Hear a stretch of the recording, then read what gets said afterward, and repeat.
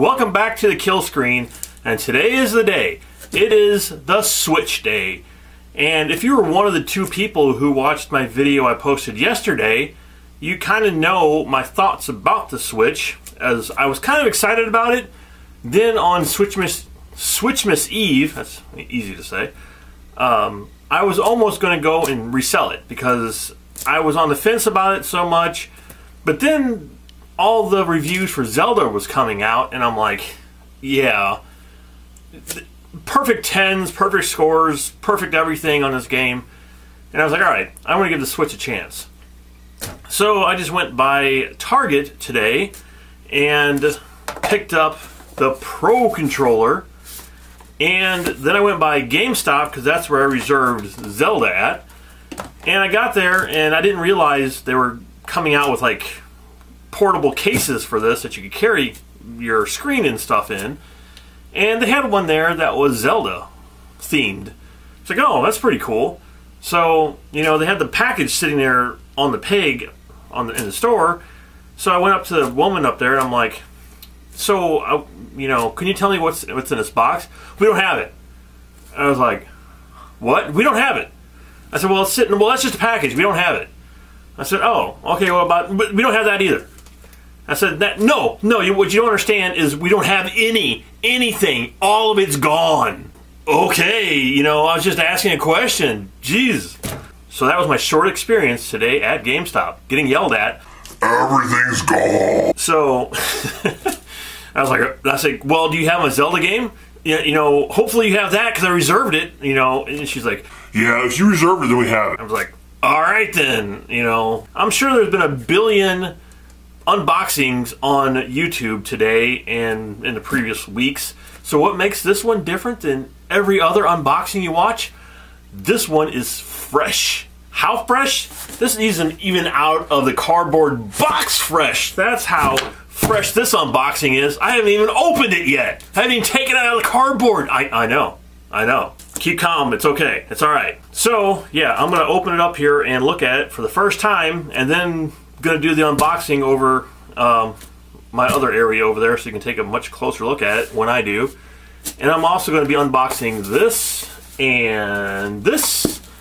and apparently I'm not going to be unboxing the case because they're out! They're gone! And I tried to stay away from all the unboxings because I didn't want to be spoiled by it. If I could find the right tool in this thing to open it up with. I think that's alright. So, you know, I literally stayed away from all the unboxings, even though there was a million of them out there, because I didn't want to be spoiled. I wanted to look at it, you know, myself for the first time, and show it to you guys for the first time when I open it up. Oh, good. There we go. Ooh, cushions, pillows. And what is this? This is the UPS. It came with UPS, so UPS tag. And here it is. The Nintendo Switch. It's kind of heavy. Alright, well, there isn't much to the box here. I did get the one with the orange and blue controllers. So as you can see on the front of the box, I'm assuming the all gray one is just the gray controller picture.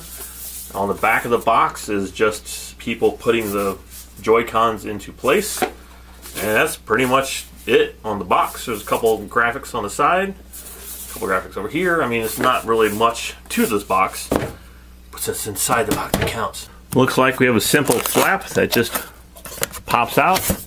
No tape on this, which is really nice. This here just pulls forward.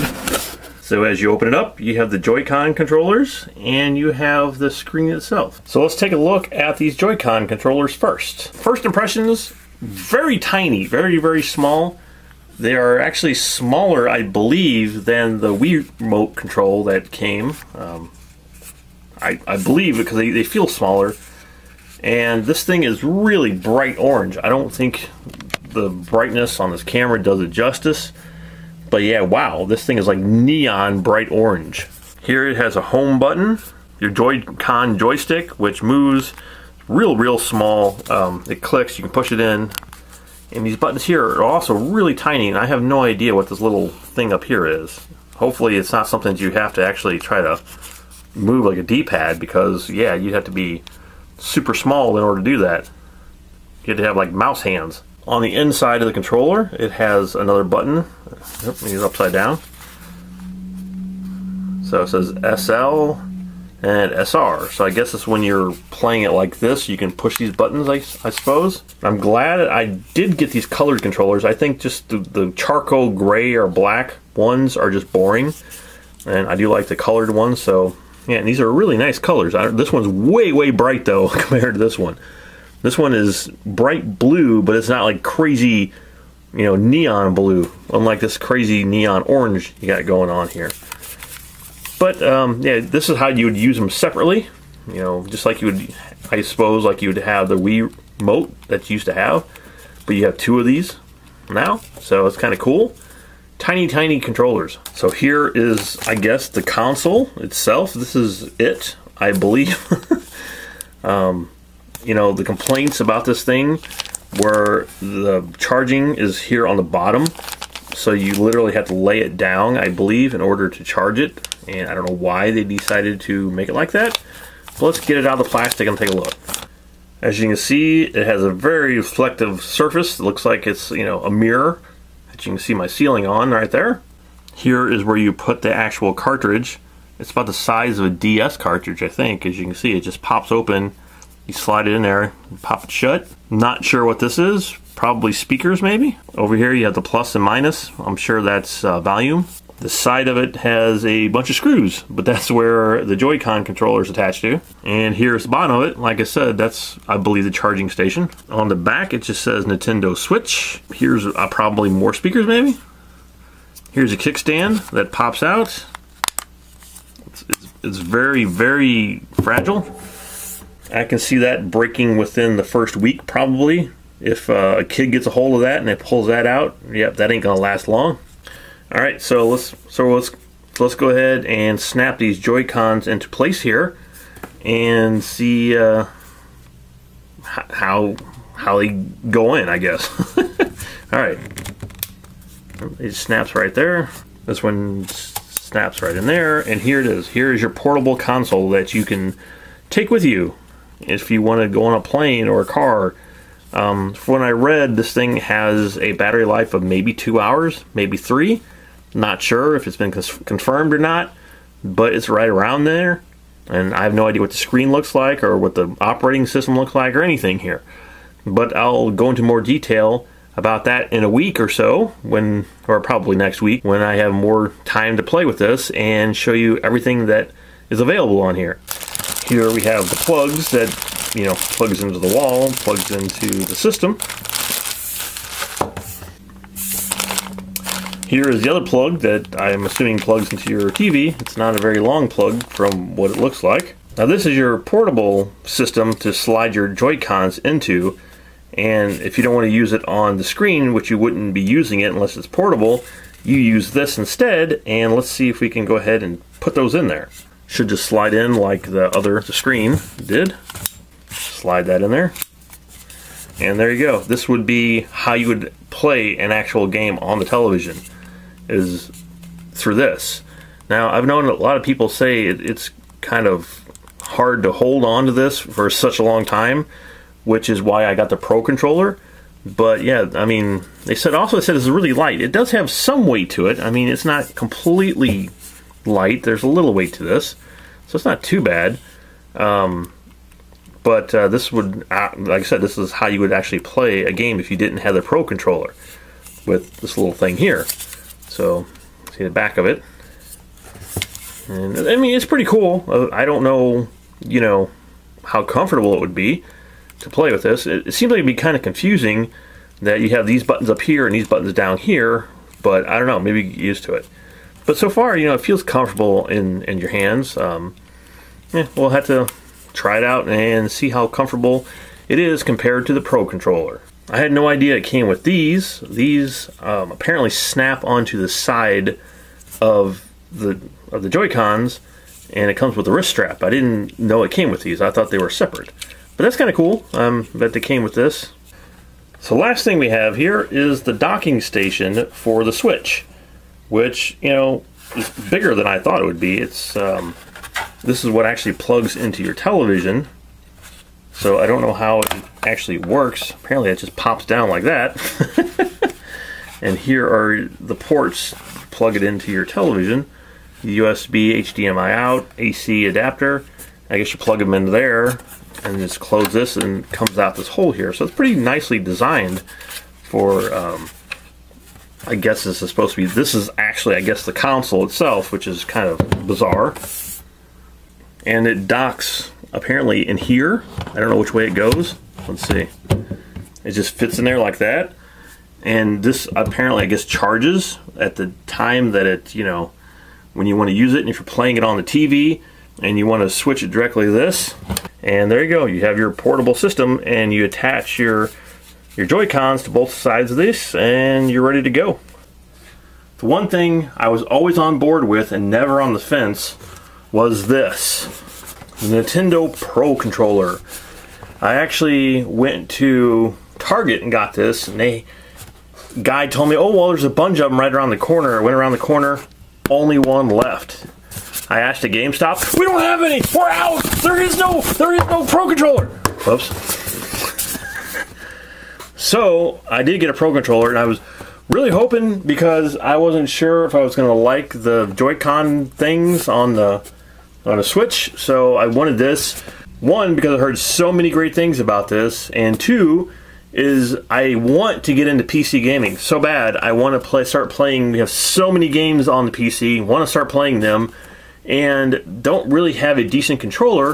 And from what I understand, this works for the PC, so I can use this for my computer and for the Switch. So the $70 price tag is ridiculous for this, but you know, I think the Xbox controllers run about 65, I think, 50, something like that. So it's not that much more expensive, really, than any other controller. Plus, it has a built-in Amiibo reader in it, so there's that. And I believe the Joy-Cons do as well, but I'm not sure. But anyway, let's get this thing open and take a look at it. First off, this thing feels great in your hands. I love the grip. When you hold it, you can really just grip it. They have sort of like this thick grip. It's not, you know, like the PlayStation or the Xbox controllers. It actually gives you a tight grip when you're holding it. It's really nice. The design on it is pretty cool. It's sort of a translucent plastic that you can see some designs that are inside of it. So it's really nice design. Has a pretty good texture. It's just plastic. It's not rubber or anything, but it's still a decent texture to hold on to. And the rubbery controls here are really, they feel just great. Everything about this, you know, all the stuff I've been hearing about it is absolutely true. It's such a nice controller to hold on to. Sort of has a concave trigger buttons, which I always like, and they just feel really good. Buttons over here are nice and big, which is, again, really, really nice. Nothing little tiny buttons like the Joy-Cons. These are really substantial big buttons, as is the D-pad. Really, and D-pad sort of has like it has a texture to it. It's plastic, but you know, it has sort of a, I don't know if you can see that, it sort of has a rough texture to it, which is also really cool. You can tell it's quality. It's a quality controller, and can't wait to actually use it for Zelda.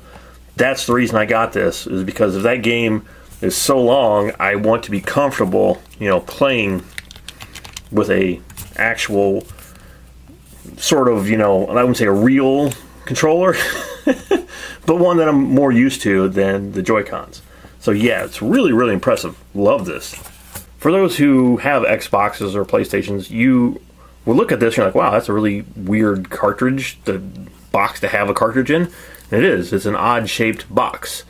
The cartridges themselves, I just showed you on the actual console, are really tiny, and I don't understand how they can put that much information on such a little thing that comes in this package, which I'm about to show you. Back of the package, it just shows you some parts, some graphics of the game, and that's about it. And here we go. We got this gigantic box, and there's a cartridge. This little thing down here at the bottom of this huge, you know, container is the cartridge. And I guess if they made it about that size, people would be like, wait a minute, why am I spending, you know, 60 bucks on something that small, and that's just weird that you can have that much information on this right now. It's really crazy. So there you have it. There is the unboxing of the Switch, the Pro Controller, and Zelda. Alright, so there you go. There is a Switch unboxing.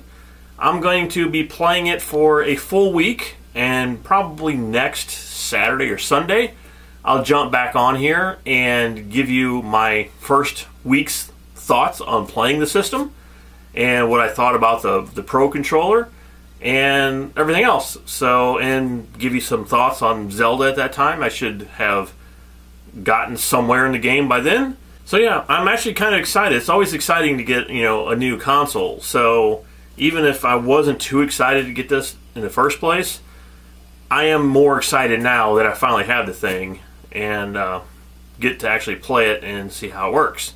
One thing when I was at GameStop was they were talking about, there was a video that was playing, they were talking about Mario Kart coming to the Switch. And actually, I don't even remember what system we even played Mario Kart on. It had to be, I don't even remember. It was 20 years ago, so Super Nintendo maybe? I can't even remember what we used to play it on. But we used to play it all the time. And it was Vince and my wife and our roommate at the time, Larry, and myself. We used to sit there and play Mario Kart constantly, all the time. We used to play that. And from what I gathered from the video when I was hearing it over this woman saying, "We don't have any, it's out, it's gone," that I think all of the tracks on all the Mario Karts are coming to this one game that's going to be coming out for the Switch. And if that's true, I will be getting that because I only ever played the first one, and that was it. I never played however many there's been. The last one I played had Rainbow Bridge. That's all I remember. It's been that long ago. So next week, I'll be back with my impressions for the first week of the Nintendo Switch. Let you know what I think of it. Maybe by that time, I can get a thing to put it in, and because I don't travel that much. That's the thing. Is like I had said on my other video, I don't really plan on taking this anywhere.